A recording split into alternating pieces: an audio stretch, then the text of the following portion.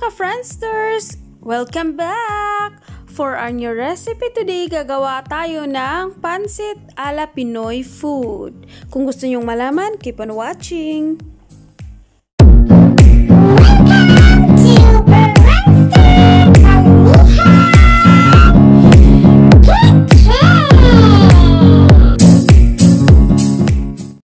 Hello mga ka-Friendsters! For our new recipe, meron tayong carrots, green pepper,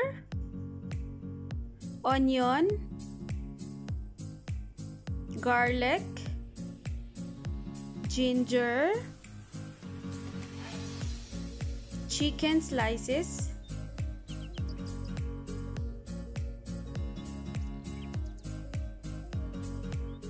and soy sauce. Kikkoman po ang ginamit ko dito. At ang ating cabbage. So, ang lahat, kung bago ka pa lang sa aking channel, huwag kalimutan mag-subscribe and click the notification bell para huwag kang updated sa aking mga bagong video. Let's start cooking. Put oil and then add onion. Ayan, medyo marami ang onion na ang aking nilagay. Yan, mas gusto ko yung maraming onion. Ayan. There.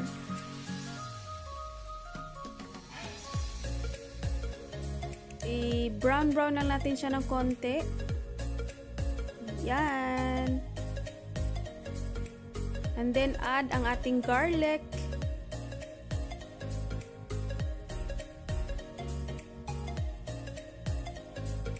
At ang ating ginger.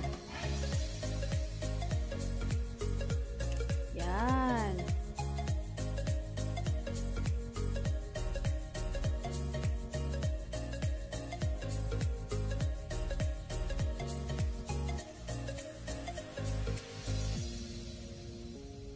Siyempre, add natin ang ating manok. Ayan guys, walang buto yan ang aking manok. Ang ginawa ko dyan is breast chicken.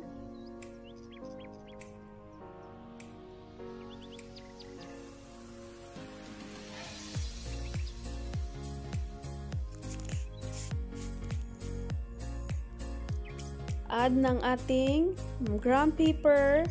Tapos naglagay din ako ng curcum or orange ginger para mas mas healthy, char.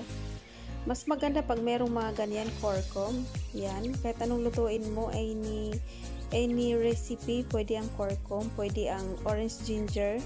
Okay. And then takpan konti. Yan. Pero habang naghihintay tayo ng ating chicken, nabuboiled na ako ng ating spaghetti noodles. So, ang ginagamit ko guys is spaghetti noodles siya. Kasi wala kaming pancit. So, itry natin naman yung spaghetti noodles. I think okay na siya. I-drain na natin. Ngayon, balikan natin ang ating chicken. Ayan, there you go. Okay na siya. Ngayon, mag-add na tayo ng ating soy sauce Kikkoman. Ayan. Okay, halo lang natin siya ng halo. Ayan. And then, add natin ng ating carrots and green pepper. Ayan, hihalo lang natin. Tapos, mag-add tayo ng konting tubig, 1 cup. 1 cup or 2 cups, mga ganyan, para maluto yung chicken, tsaka yung carrots at bell pepper. Ayan.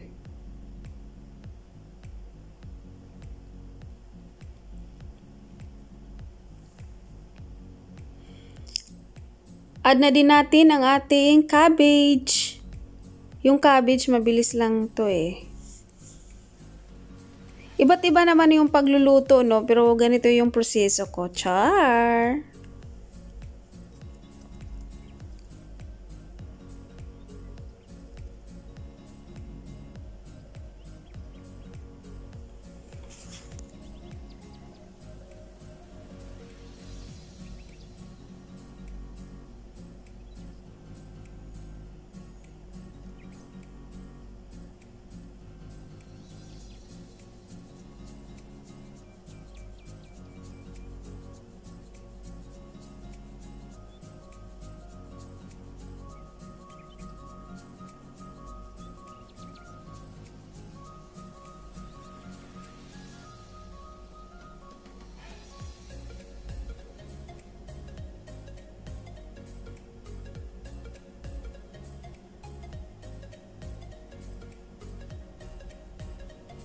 Ito na ang ating spaghetti noodles. Na-drain na natin guys. Let's go. Ilagay na natin siya. Ayan.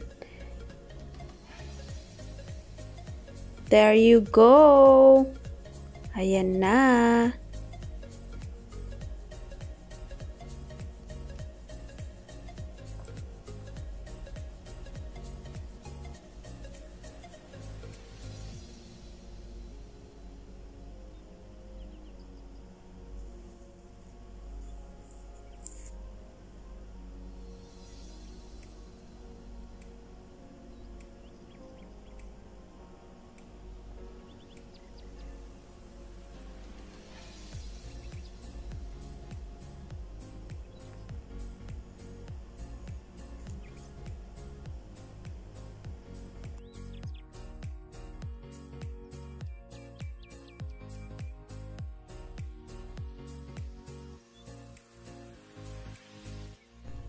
So guys, according to your taste, ayan, medyo para sa akin, feel ko kulang siya ng panlasa kaya nagdagdag ako ng soy sauce. So kung feeling nyo na kulang siya ng salt, yun pwede siyang dagdagan or soy sauce. Pero ako hindi na ako naglagay dyan ng asin. Okay, soy sauce na lang. Ayan na. So 5 minutes na lang guys, matatapos na siya. Konting ano lang, takip lang, takpan na natin ng konti. Then done! Tapos na siya agad. Ganoon lang siya kasimple, no? Mabilis lang ang pancit gawin. Ayan na! There you go! See? It's done our pancit! Non! Yummy and tasty, yes, char.